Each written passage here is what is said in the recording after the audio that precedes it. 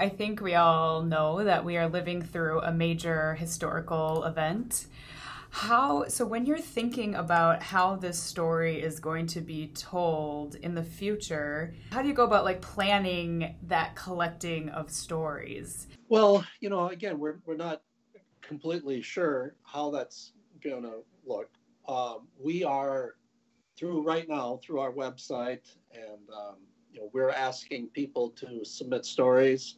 It's kind of interesting because this is not obviously going to be an object driven, unless you talk about a roll of toilet paper or a hand sanitizer or something. But it's a story driven part of our history.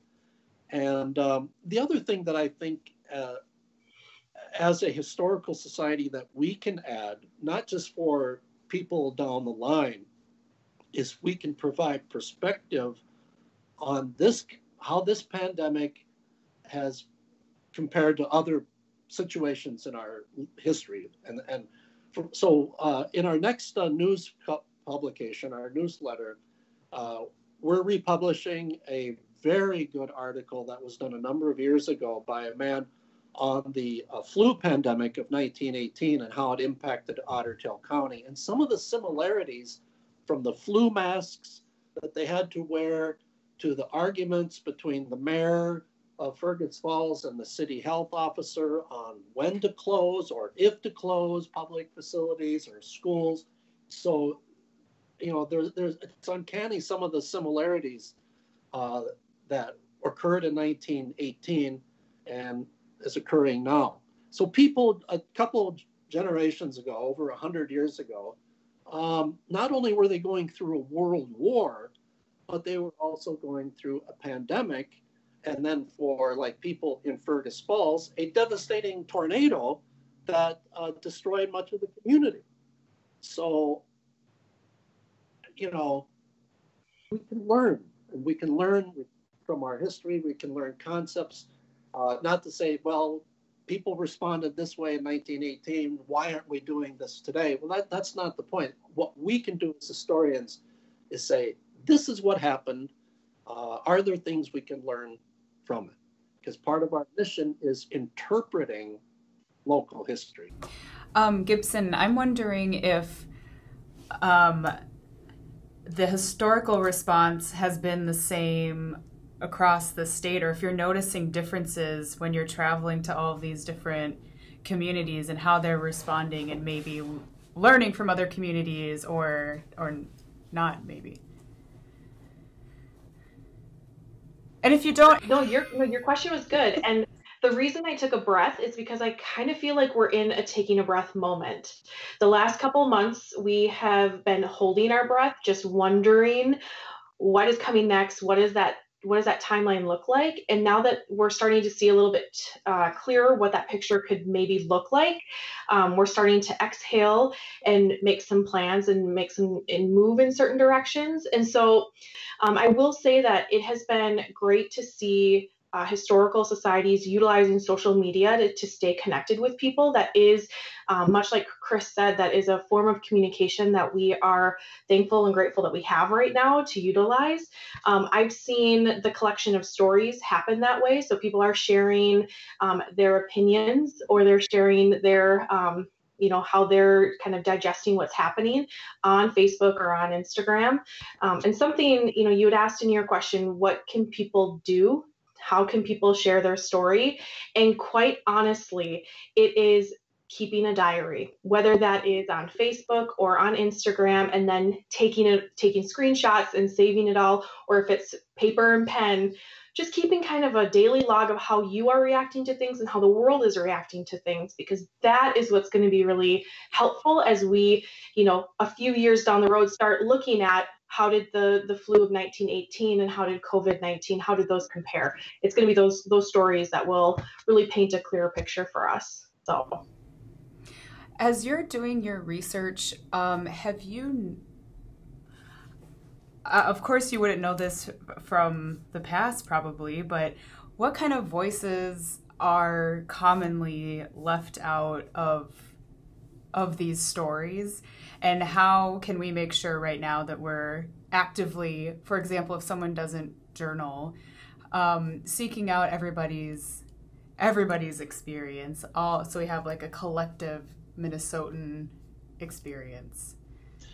So, Amanda, the voices that have typically been left out or minimized or disenfranchised in the past have been the workers, the working class, minorities, new immigrants, people who do not necessarily have a lesser voice within the community in the past, and that's who we really need. We need to also try to collect the stories of people who work at Walmart or at our gas stations, the convenience stores, the nurses, the people in the food plants who have, in many places, really been on the front line. I mean, they literally are on the front line. And a lot of people in those food plants are new immigrants to our area. So they're from other countries, and English is a second language. And that's the real challenge, is to try to get their stories, because typically we just aren't going to go into knock on their door and say, hey, write down or tell us your story. They're going to be a little apprehensive about talking to us. So developing relationship in our immigrant communities to get their stories, to me, I think is really important. What was, I imagine oftentimes too, like a farmer perspective isn't always included in things, or what was that like from back in the day, in the 1918s? What kind of stories have you encountered from the ag communities that were going through the flu then? Well,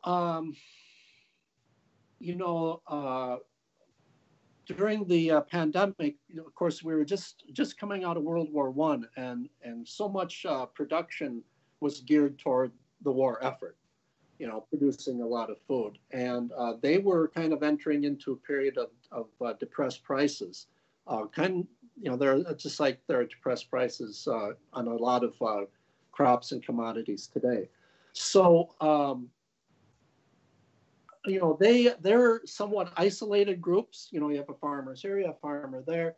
And so it's a little more difficult, because it's not like a union of people. So to get their stories.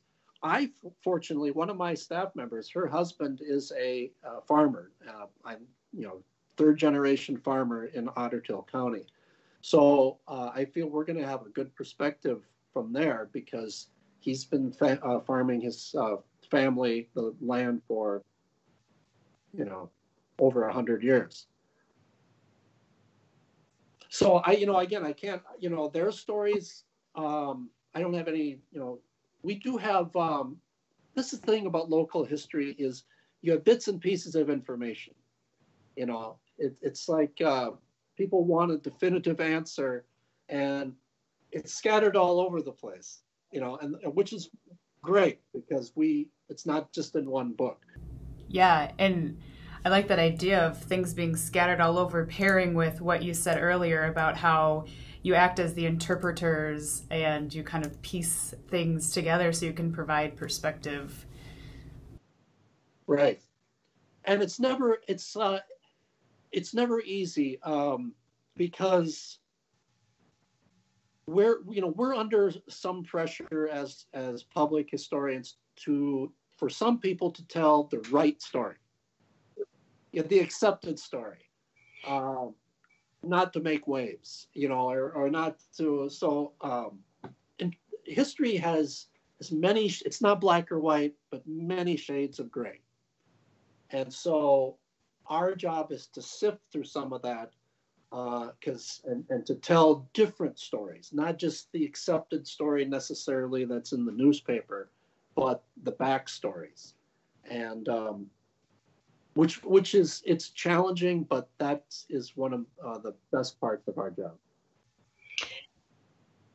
I was going to say, and coming off of COVID-19, one of the places where a lot of sifting is going to happen that hasn't necessarily thus far is social media, is going through all of the Facebook and Instagram posts over the, this period of time and pulling those local stories from there in order to do a little bit of a deeper dive. And I don't, the flu of 1918 didn't have Facebook to go through and see how people were responding. So that'll be a really interesting facet of, yeah. Yeah, I was listening to public radio this morning, and they interviewed someone from Moorhead High about how they're putting together their yearbooks and how it just looks differently because it's less about the stories of their current events throughout the year, but more about their experience being separate and going through this time. And they specifically said something about how it's different to talk to people at your school in real life, to go and be able to encounter a number of different people every day through the hallways versus now needing to go on social media and you're not friends with everybody and you might not know how to contact everybody. And so it just made me think even more about how to make sure that voices of people who aren't within your circles on social media are also being included in this story gathering process. And I mean, you look at your books kind of as a piece of history, as a part of the collective history, and how they're thinking about making sure that they're reaching out to all people outside of their social media bubble too. So yeah, I think social media does have a role to play, but hopefully it's a part of, many, which I'm sure. It was just interesting, a thing I heard this morning. Amanda, as an old stodger here, an old geezer such as myself, having to use all this technology, and we to me, it's always just been a tool. I've had to use it, but now it's almost become a necessity. So the way we have been able to maintain contact with people is, Facebook Live. We do history on the road through Facebook Live. We've done a podcast, Quarantine History of Ottertail County. We're trying, since we can't act, because so much of our work is actually being face-to-face, doing programs, outreach with groups, service groups and community groups and tours, people coming in, and we can't do that now. So, we've had to use technology, the digital world, the virtual world, to maintain contact with people. And in a way, we've done more now, forced us to do more with that than ever before, and probably ramped up our abilities to do that.